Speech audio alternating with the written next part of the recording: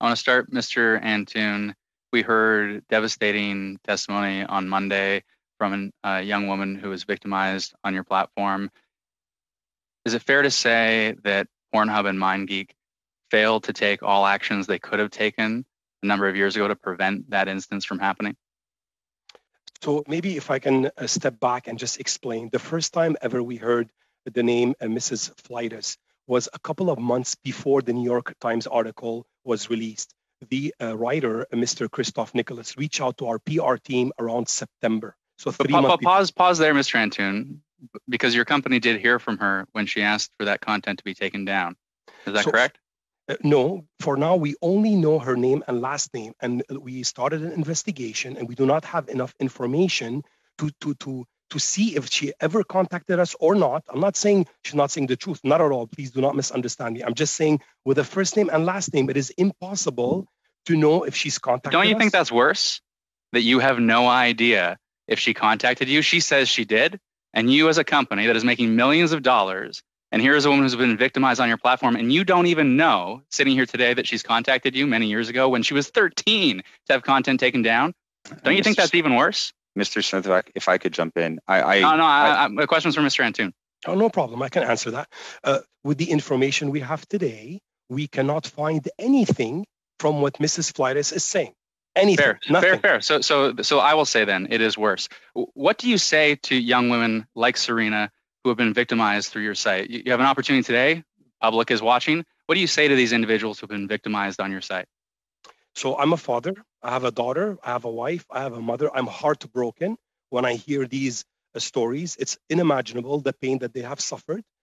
We are aligned with everyone who wants to come up with new regulations. This is a heartbroken story. Of course, I feel sad. Would you say we should have done more? Would you say we should have done more? We always can do more, and we are committed to always do more. You say one instance is too many. Correct. So let's talk about how many instances. How many times in 2020, let's just pick a year. How many times in 2020 did individuals reach out to MindGeek and say, I want content taken down because I did not consent to that content being put up? So we are preparing a transparency report that will be published very soon to close the 2020 year. So let's pick 2019 then. How many in 2019? From the top of my head, David, I don't know if you know the number from the top of your head. No, at the top of my head, I don't have the number, and I apologize. So you've come here today. Yeah, it's a worthwhile apology. Although I would expect when I asked you what you would say to victims, I would have expected an apology there too. But at a minimum, coming prepared today, you would have thought you would have received that question. So you don't know, sitting here today, how many in 2017, 2018, 2019, how many times people reached out to you. You obviously don't have a record of Serena, so you maybe weren't keeping records 5 years ago. But you don't have any clue sitting here today how many times people reached out in 2018, 2019. No, I respectfully disagree. I actually think we do have all those facts. I just don't have all the facts with me. At a public hearing with members of parliament. Okay, so do provide those facts to this committee at the earliest opportunity. I want to get to something, Mrs. We will actually be making them not only to you, we'll be making them public. As we stated, the 2020 transparency report will come out later this year. I'm not just interested in 2020, though. I understand. And to go back to the other comments that you made, the other comments that you made previously about us not knowing, it's not that we don't know who contacted us. From the limited information we were given, a first name and a last name is the only thing that was given to us. We reached out to the reporter on multiple occasions. So how many 13-year-olds reached out to you 5-6 years ago? Well, I'm trying to explain to you what actually happened. So I want to get to the question of December 2020 and the changes made in 2020. The information that you're asking for, and if you just, I would like to actually give that to you. Thank you. Sure.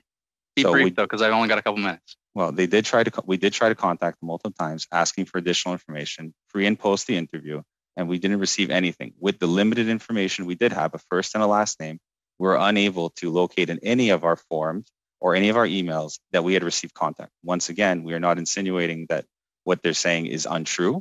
We are willing to look into it, and we've also reached out to council now to get more information. What email was sent to? I appreciate that. I do appreciate that. Is it fair to say, though, that if the changes you made in December 2020 were put into place years ago, you've been part of the company since 2008, if these changes were put into place years ago, that this instance wouldn't have happened and girls do porn wouldn't have happened, and women, young women principally, but women victimized on your site wouldn't have been victimized on your site. You made changes in December 2020. I appreciate those changes, but had you put those changes in place earlier, we wouldn't have seen the victims that we see today. Do you think that's fair? Well, once again, I respectfully disagree. The question's for Mr. Antoon. So I respectfully disagree with this notion. We've always been improving our procedures. Yes, our system is not perfect like any other video sharing platform, adult or non-adult. Just recently, 2 weeks ago, a publicly traded video sharing platform got sued by somebody. That's not an answer to my question, Mr. Antoon. I said, do you think these people would have been victimized if you'd had December 2020 changes in place earlier?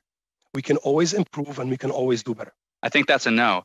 So my last question is, why the changes now, December 2020, instead of, you say one instance is too many, you have many women reaching out. It can't just be Serena. You've got your 2020 transparency report coming. So why changes only when MasterCard and Visa say we're going to stop participating in an arrangement with you? It seems to me, it seems to the public, I think, that you're only taking that action now to protect your bottom line and not to protect young women.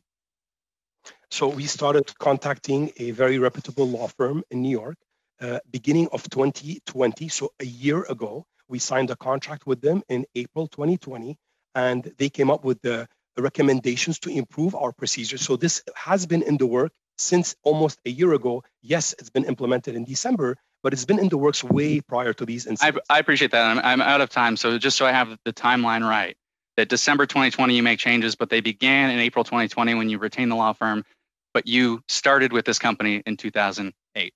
Thanks very much.